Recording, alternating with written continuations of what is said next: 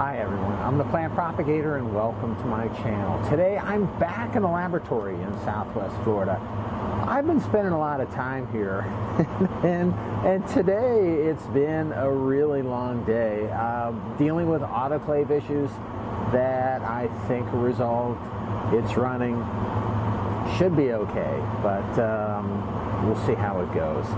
And I've been looking at orchid plants and cultures. I spent a long time washing dishes this morning. You know, they stack up, you got to take care of them. So that's what I've been doing today.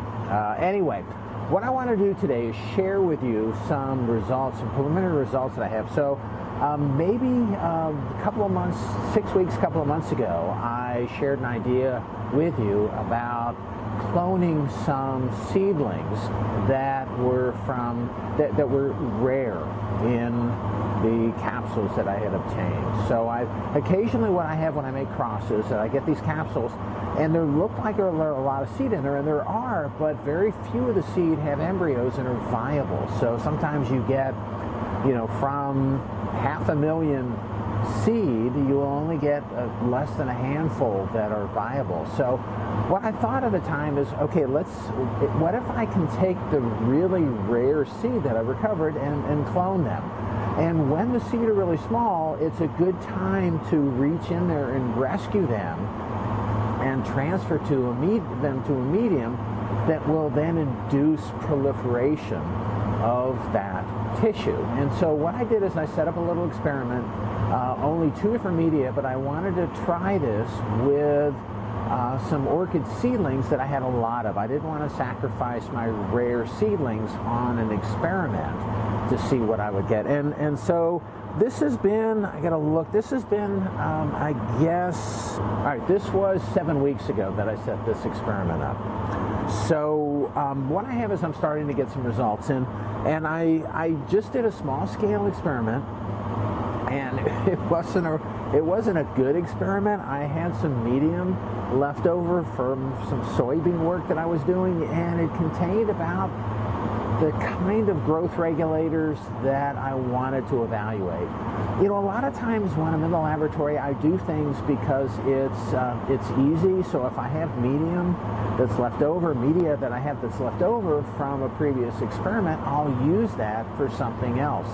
So I evaluated a few different media that contained 2 different levels of a cytokinin. Cytokinins are growth regulators, hormones that are typically associated with multiplication. So I had 2 different levels of this cytokinin that was in this medium, again, that was developed for soybeans.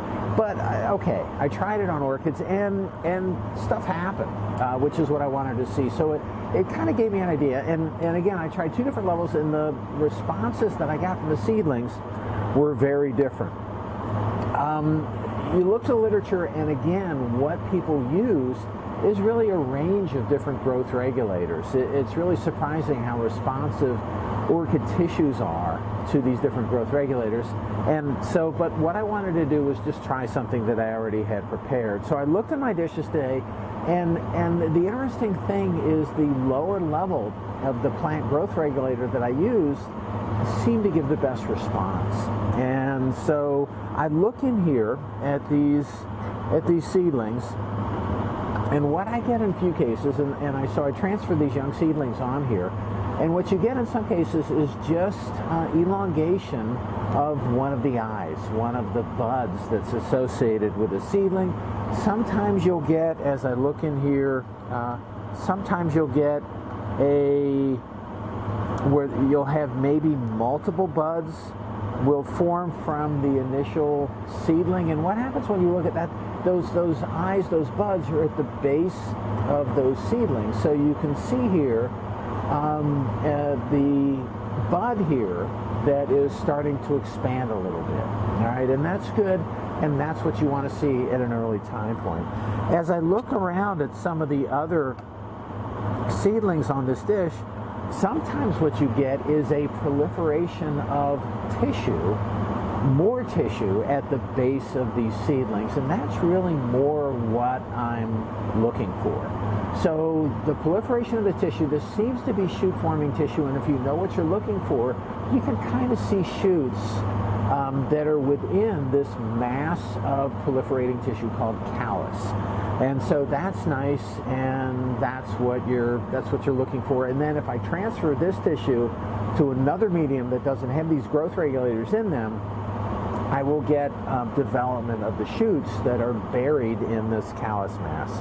On some of the other seedlings, what you see is just a complete formation, proliferation of callus. So you can't even see the seedling anymore because it's either buried or the protocorm, the initial seedling, when it was developing, just starts proliferating. And so you get a mass of tissue that appears to be shoot-forming tissue. Now, in orchid and many plants, you can have shoots that form. You can have in orchids, you have these embryos that form, and in orchids, they're protocorm-like bodies, PLBs that form. This is a medium that I expected to see more shoot formation, and that's what I'm getting. Okay, what's the next step? I could just take this tissue and just subculture it, just transfer to fresh medium and get more proliferation. I don't need to because the pieces of tissue are still very, very small. But what I want to do is something a little different. And so what I want to do is take this tissue and transfer it to a liquid medium. And the liquid medium that I have is right here. So this is medium that I have in these flasks.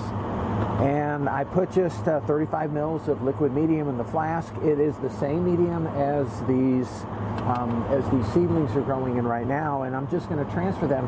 Now, why do you do this? Well, my background is actually in proliferative cultures in liquid medium. Believe it or not, I have that area of expertise. I focused on that for much of my career. So I really know how to grow these liquid cultures, these suspension cultures, and I actually have a microscope that lets me see inside the flask in pretty good detail as far as what's going on. All right, again, why do you do this? Why do you grow in liquid medium?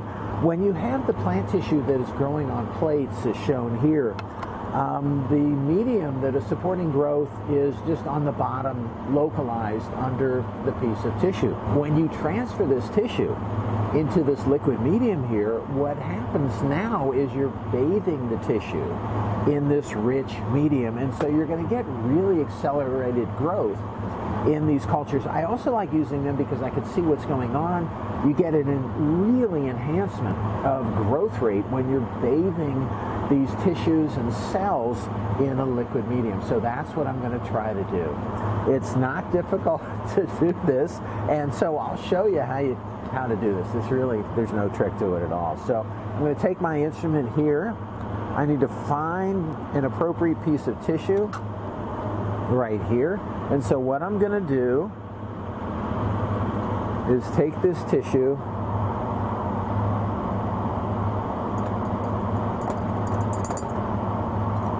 and transfer it to the liquid medium. So that's all there is to it. So that was one flask that was there. So I just put this here in this liquid medium, and then I'll put this on. Let's see, did it sink? Yeah, it's sunk, which is fine. That's what plant tissue does in these liquid media. But what I'll do is I'll put this. You can't just let this sit. This goes on a shaker. And so I have a shaker, and I'll add these to my shaker that contains the soybean tissue that I'm working on in the laboratory here.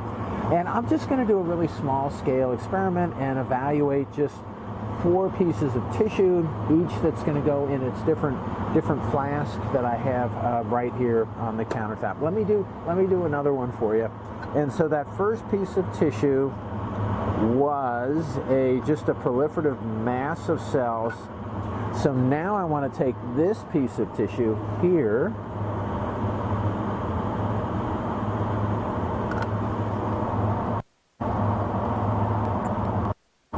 okay, and that piece of tissue was a seedling that had a mass of callus at the base of it. And again, what I'm going to do again with these things, I'm going to try just, again, small scale until I figure out, I get a little better idea what's going on, and then I'll scale up a little bit. And again, this is actually a cross that I made that I got plenty of seed of that I don't need them, but this is what I'm going to do this with. All right, why do you put these on the suspension cultures?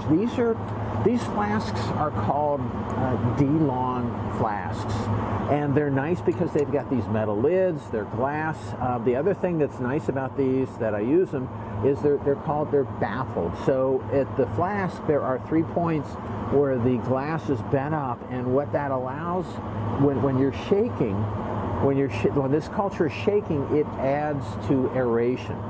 You know, plant cells, if they go underneath water, even though this is green and they produce oxygen, they still need to be aerated for optimal growth. So this helps in the baffling of these flasks, helps in the aeration of this tissue, in oxygenation of this tissue as well.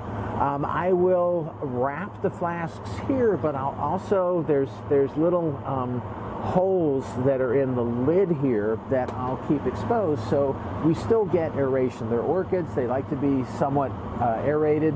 Again, you don't aerate enough so that you get contamination of microbes go in, but these are capped flasks that will be mostly sealed but still left open in case there's any gas buildup. It allows that gas to escape. I'll just keep an eye on this. Again, what I'm hoping to see is much more rapid growth in the liquid culture than I have on plates. Again, just a small scale thing before I take some of my more valuable, unique seedlings that I have in the laboratory and try the same thing with them. All right, so this is, again, my first venture into cloning of rare orchids, even though these are not rare, but we're trying to clone them anyway. We're doing we're playing and doing some things on orchids that I have plenty of, and again, I'll make the transition to my rare orchids once I figure out what's going on here. All right, so that's all I have for today. I hope you enjoyed this short video. If you enjoy the video and you want to keep on seeing them, it would help me out if you can click on like, share, and subscribe to my channel if you're not already subscribed. All right, that's all I have for today. Again, I hope you enjoyed it, and happy propagating.